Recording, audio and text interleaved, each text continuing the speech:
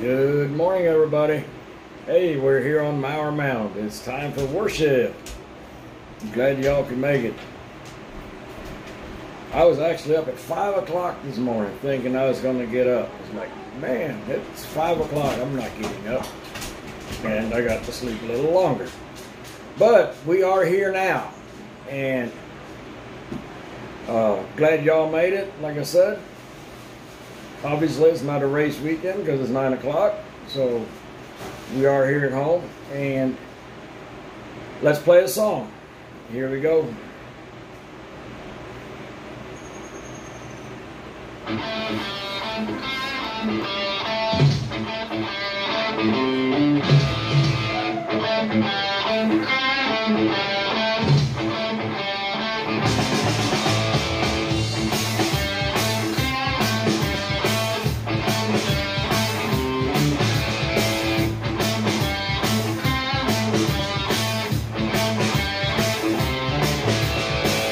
Praise the Lord, I've been forgiven.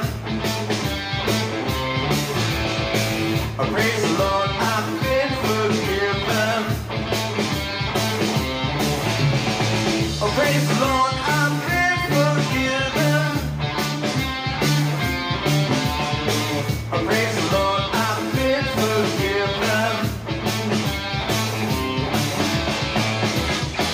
Oh, my soul, forgiven.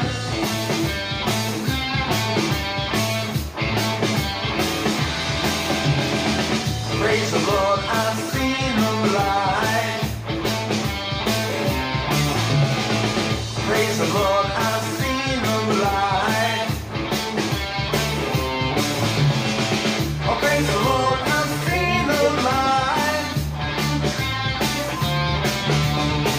Praise the Lord, I've seen the light. Oh, my soul, forgiven.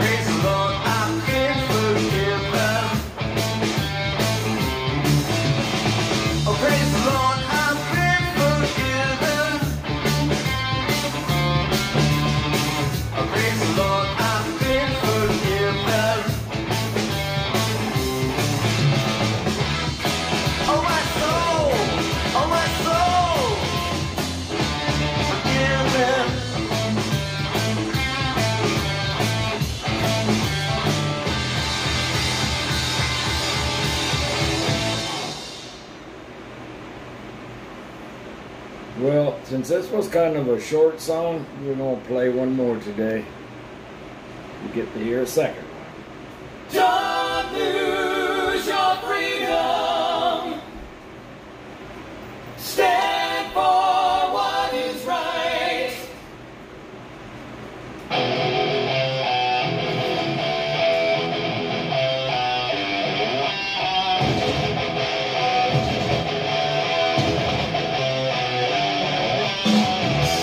You can have it. The choice is yours to receive.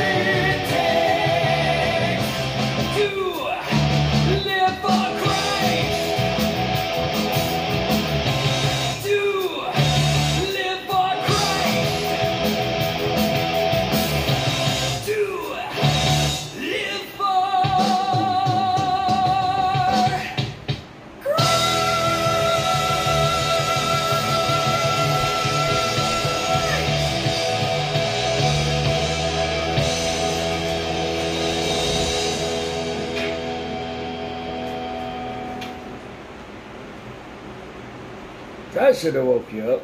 I live for Christ. That's what we should do. And I hope that's what we do. Yeah. But sometimes we mess up. And that's why we have Christ. Because of Him, we're forgiven for all our mistakes. Well, let me find our sermon here for today.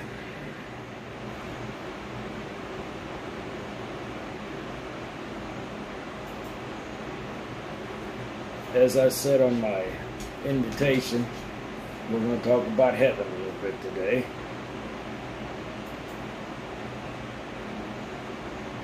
But before we do,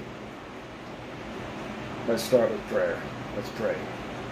Dear Lord God, we just thank you for another beautiful morning to get together and hear from you. Father, we just thank you that you minister to us. And Lord, I just thank you so much for all the people that make you number one on Sunday morning. You know, you want to be number one, and we want you to be number one, but we get so sidetracked at times that, you know, it doesn't happen. But we thank you for all your forgiveness, and we thank you that you continue to draw us to where we take time out for you.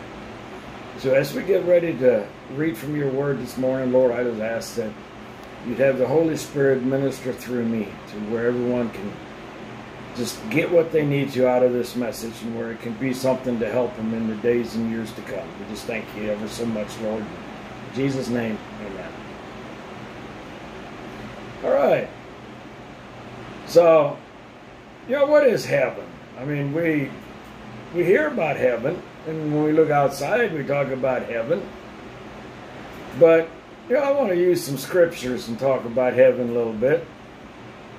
And, you know, there's different heavens, obviously. You got the heaven we see. That'd be the one you look out and you look up in the sky, there's heaven. And then you got the heaven that's, I think, is like an alternate universe almost. You might say the parallel of, that's where the angels and the demons are all around us. And I mean, that is the second heaven. And then you've got the third heaven, and that's the one where Jesus went after he came off the cross. He went to be in heaven and to prepare a place for us. He went to heaven. So that is the heaven that none of us have gotten to experience. None of us that are here today. But when do we go there? Well, we get to go there when we die. So let's start with Genesis 1:1. It says, "In the beginning God created the heavens and the earth." So it is, heaven was created by God for us, and He wants us there. He does not want us to go to the other place that we've talked about. But God has no intention. He does not want us to go to hell. He's made every opportunity for us to be able to come to heaven with Him. And, I want to read a scripture out of Luke 23. It's verses 42 and 43. And I'm sure you've all heard it. That's when Jesus is on the cross, dying, and the two thieves are on the cross with Him. And, one's on one side and one's on the other side. And the one thief says is, "Jesus, remember me when you come into your kingdom." And Jesus answered him, "Truly, I tell you, today you will be with me in paradise." Wow. So he knew, when he died, he was immediately going to be in paradise. And the same thing with us. Should we die today, and we have Jesus as our Savior, we're going to be with Him in paradise. But now, there's a little bit of controversy. Some people say paradise is part of heaven, or is paradise and heaven the same thing? I believe paradise is part of heaven. I do believe that. And, like I said, when we die and we know Jesus, it says, "Absent from the body, present with the Lord," is what the Bible says. And we will be there. And what's Jesus doing there right now? Well, let's see what the Bible says. Well, in John 14:2 it says, My Father's house has many rooms. If it were not so, would I have told, hang on. If that were not so, would I have told you that I'm going there to prepare a place for you? Hey, Jesus is there preparing a place for us. Now, I was joking a little bit with Cece earlier, and I was like, hey, should we happen to get a bungalow there in the New Jerusalem, if we got a motocross track right on the outside of the wall going around there where we can go play, I don't know. I don't know if that'll be anything very important to us at that time. Or, we talking about riding our Harleys in heaven. I don't know if that'll be very important to us. But one thing we do know, it's going to be an awesome place. And we will be there. So, when will Jesus come? Now, when's he going to come for us? Well, nobody knows for sure. But the sign of the times, the Bible says the sign of the times will tell us. And, when we look around us, it sure looks like he should be coming any day. And we better make sure we're ready. And even if he doesn't come every day, we may go see him just any day. You just never know that. So we got to make sure we're ready. So, but let's just read and see what the Bible says about it. And 2 Peter 3:10 through verses 13. It says, "But the day of the Lord will come like a thief. The heavens will disappear with a roar. The elements will be destroyed by fire. The earth and everything done in it will be laid bare. Since everything will be destroyed in this way, what kind of people ought you to be? You ought to live holy and godly lives as you look forward to the day of God and speed its coming. That day will bring about the destruction of the heavens by fire, and the elements will melt in the heat. But in keeping with his promise, we are looking forward to a new heaven and a new earth where righteousness dwells." And we're going to be in that new heaven and that new earth. And the righteousness will dwell there. There won't be no more wrong. There will be no more sickness, no more sorrows. It's going to be awesome. And, heaven is real, and the earth, God's going to redo the earth, and it will be part of it. So I don't totally get it. I don't believe like the Jehovah's Witnesses do, where 144,000 get to go to heaven, and the rest of us get to stay here on earth. I don't believe that. But heaven and earth will be part of it. And, it even talks about the New Jerusalem coming down out of heaven. And we're going to read a little bit about that here in a minute as to the New Jerusalem, how awesome it really is going to be. And it's in Revelation, that's where he talks about that. But let's read, Revelation 21:1. It says, "Then I saw a new heaven and a new earth, for the first heaven and the first earth had passed away, and there was no longer any sea. I saw the holy city, the New Jerusalem, coming down out of heaven from God, prepared as a bride, beautifully dressed for her husband. And I heard a loud voice from the throne saying, 'Look, God's dwelling place is now among the people, and he will dwell with them, and they will be his people. And God himself will be with them and be their God. He will wipe away every tear from their eyes. There will be no more death, mourning, or crying, or pain, for the old order of things passed away.'" That's what we're waiting for. Don't you love it? I know I love it. And God wants our best. And he wants us to be there with him. And, this earth, and it kind of makes me think sometime, when we're talking about global warming and, all this stuff, that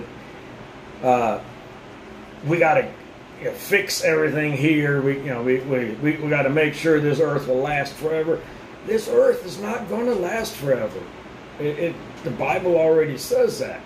We need to be good stewards of it. But we need to know that this earth is not going to remain the way it is. And gosh, I mean, the destruction of it sounds terrible. When you know what we were reading earlier, you know, the heavens will disappear with a roar. The elements will be destroyed by fire. The earth and everything done in it will be laid bare. Since everything will be destroyed in this way, what kind of people ought you be? You ought to live holy and godly lives. And we read that just a little bit ago. So, I'm thinking before global warming can do too much damage, God's coming back anyway.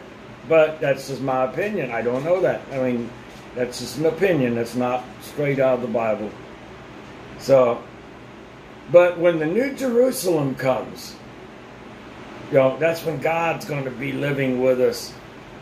And all those questions you had, you know, we're going to have eternity to talk to them about all, you know. And, you know, a lot of the questions, you know, we joke around sometimes, you know, hey, you know, when I see God, I'm going to ask him this. When I see Jesus, I'm going to ask him this.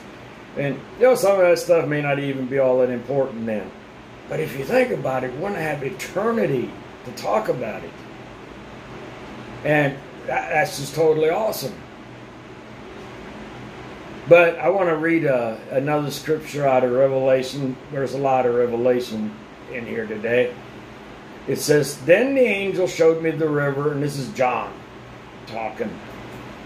It says, "Then the angel showed me the river of water of life, as clear as crystal, flowing from the throne of God and of the Lamb, down the middle of the great street of the city. On each side of the river stood the tree of life, bearing 12 crops of fruit, yielding its fruit every month. And the leaves of the trees are for the healing of the nations. No longer will there be any curse. The throne of God and of the Lamb will be in the city, and his servants will serve him. They will see his face, and his name will be on their foreheads. There will be no more night. There will be no need for light of a lamp or the light of the sun, for the Lord God will give them light, and they will reign forever and ever." This is when our life is going to be great. I don't know if you want to look at this as boot camp, you know, and, you know, when we leave here, we get to live the real thing. I really can't picture that we're going to go there and forget what we learned here and what this is all about. I really don't believe that. I think we're going to remember each other and everything. And we're going to live there together. And it's going to be an awesome, great place. And, you know, is heaven a physical place? Yes, it is. I got one more scripture, and it's a pretty long one that I got to read, but I really think we all need to know this. And this is talking about the city of Jerusalem. That, you know, the new Jerusalem that comes out of heaven. And it is a real place.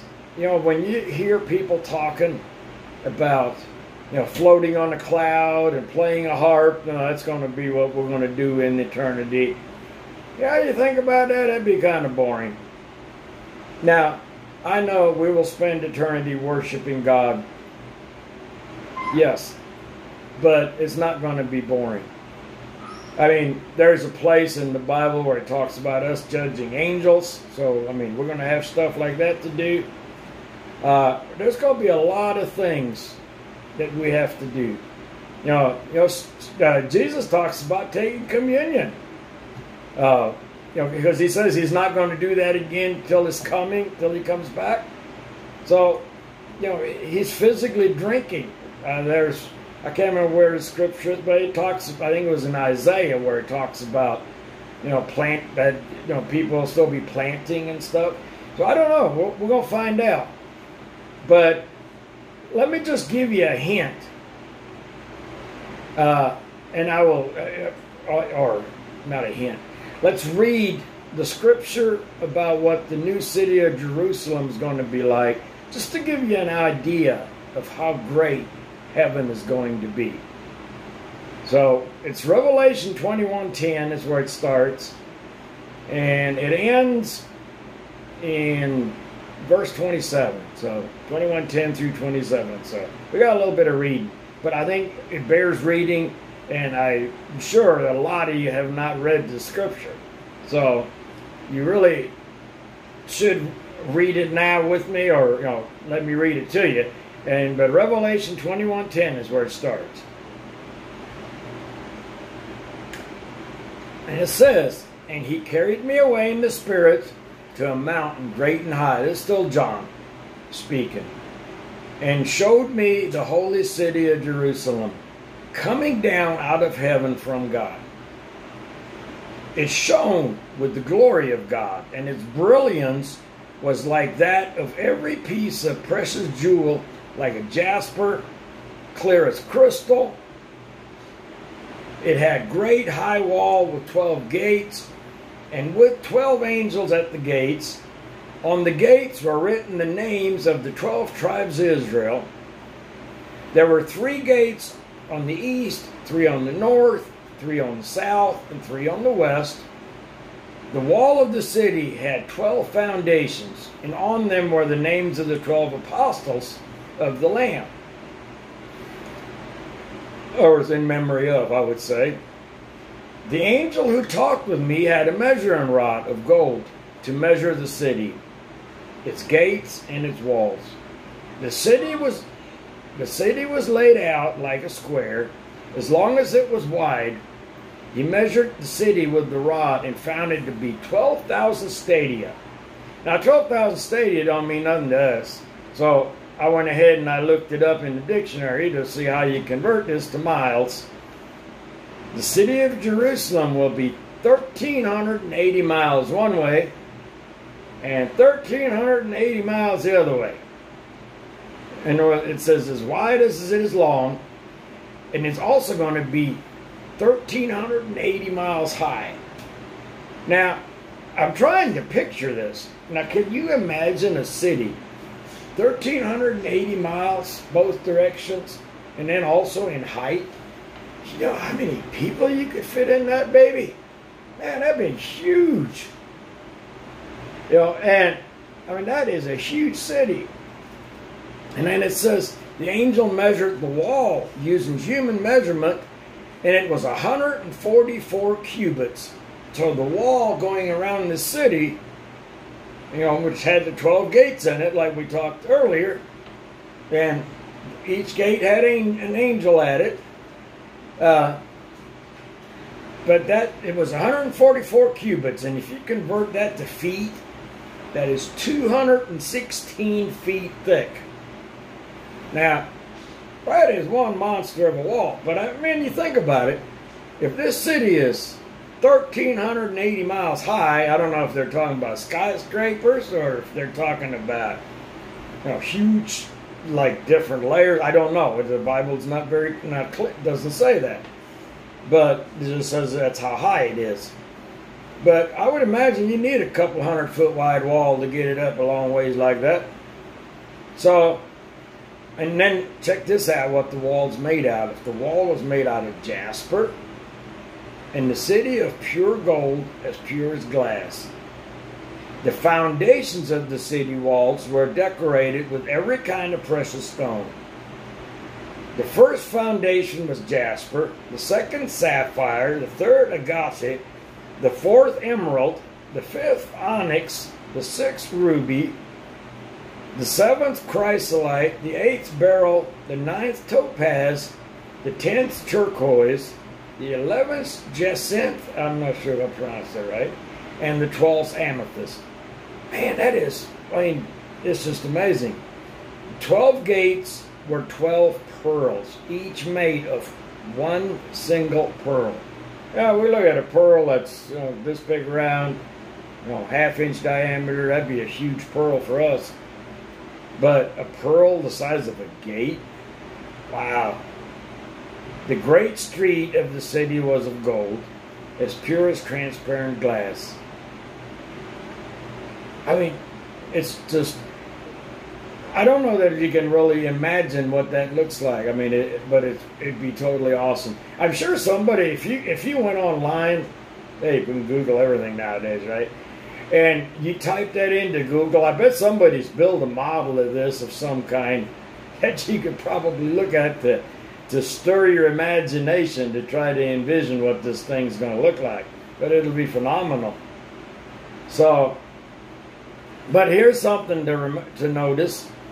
Verse 22, it said, I did not see a temple in the city. And then it explains why. Because the Lord God Almighty and the Lamb are its temple. We don't need a temple. We don't need another temple. We just need the Lord God and the Lamb, which the Lamb is Jesus. The city does not need the sun or the moon to shine on it, for the glory of God gives the light, and the Lamb is its lamp. The nations will walk by its light, and the kings of the earth will bring their splendor into it. And then here, check this out. You know, we got this huge wall with 12 gates, but if you read this next verse 25, this is just a symbolic deal. On no day will its gates ever be shut, for there will be no night there. So those gates will never close. It'll be open for us. We will be there. And you'll be able to go in and out. And that's what I was talking about. You know, I'm assuming, you know, that the whole universe, I bet it's just all going to be included in heaven.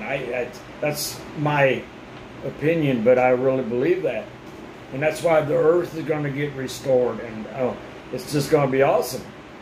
And are we going to have to get in our car and drive 3,000 miles to get from one end to the other? I'm thinking not. I'm guessing we might be able just to blink right there or whatever. I don't know. Now we're kind of talking. But 26 and 27, the glory and honor of the nations will be brought into it. Nothing impure will ever enter it, or will anyone who does what is shameful or deceitful, but only those whose names are written in the Lamb's book of life. That's Eden restored. So, where are you? I mean, do you want to live in a city like that? I mean, do we want to live with God the rest of our lives?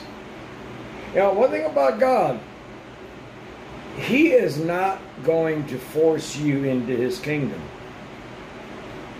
You're like, what? Yeah, if you choose to deny Him, if you sit there and go, I want no parts in Him, He will honor that. But if you say, Lord God, I know I need Jesus in my life. I need Jesus as my Savior because I can't live up to your standards. But I know with Jesus, through the blood of Jesus, which Jesus' blood was spilled as a sacrifice, for us. And through the blood of Jesus, I know I can get into heaven. That's why I get to go there, not because of anything I did. I mean, that's what we need. That's what we want. And if you do that, you will be there. So I don't know how people can say that. I don't see how a good God could make people go to hell. That good, awesome God provided a way for everybody to be in heaven. But it takes us being willing to surrender. And most of us, we don't like to surrender to things. We like to be in charge. I'm an in-charge kind of guy. I like to be in charge of my work. I like to be in charge of my shop, my home. But I need to have Jesus be in charge. And if I have Jesus in charge, that awesome city I'm going to see someday. And I'm going to live there with all my friends, all my brothers and sisters. my physical brothers and sisters, and all my brothers and sisters from another mama, as you might say. We're all going to be there. We're going to be brothers and sisters in Christ. And, hey, last night we were at a party at a friend's house, and we played horseshoe golf. Hey, we may be playing horseshoe golf again in heaven someday. You just never know. So, remember this. Remember how awesome heaven is. And if you got friends that don't know Jesus, hey, we want them there with us. We don't want to go there by ourselves. That's why we do this. The reason I'm talking to everybody this morning is because I don't want people to miss the opportunity to go to heaven. And the people that totally don't want no part of it, it's not my job to make you want to go to heaven. The Holy Spirit will call you. But I just hope you listen and say yes. And with that, I would like to close. Dear God and Father, we thank you so much for this little picture, this glimpse that you gave us of what heaven's going to be like. I mean, if the new city of Jerusalem is going to be like that, we know the rest of it's going to be just as awesome. So, Father, we just thank you for giving us a glimpse into the future. And, Lord, we want to be in eternity with you. And, just seeing that glimpse, hey, it may draw some people. I don't know. It says your word never returns void. So I just hope that you use this message today to draw people to you, that we can be in heaven together someday. Father, we just thank you for that. We praise and worship you. And anybody that's out there today, I heard something about the virus getting worse again, or a different strand or something. Lord, we want to put a stop to that right from the start. We just want to pray for everybody. And Lord, we need the United States fixed. I had a lady ask that we pray for this country, and we do that anyway. But for Lord God, we need the United States back to where it used to be. And Father God, I just ask that you would minister to each one of our politicians up there in Washington, influence them, and just knock on their heart, and just give them the thoughts that they need to where they can think your way instead of their way. Father, we praise and worship you, and we just love you. In Jesus' name, amen. So thank you all for coming. I'm glad you guys was here. We'll see you again next Sunday. I hope you join us again. And one question, or one thing, Facebook, since I've put this on my Resurrection Ministries page, I cannot invite people like I used to. And they say that they send invites out. Let me know to make sure you're still getting an invite to the service like you're supposed to. But even if you don't, we are there every weekend. So don't miss us. With that, have a good Sunday, and we'll talk to you later. Bye-bye.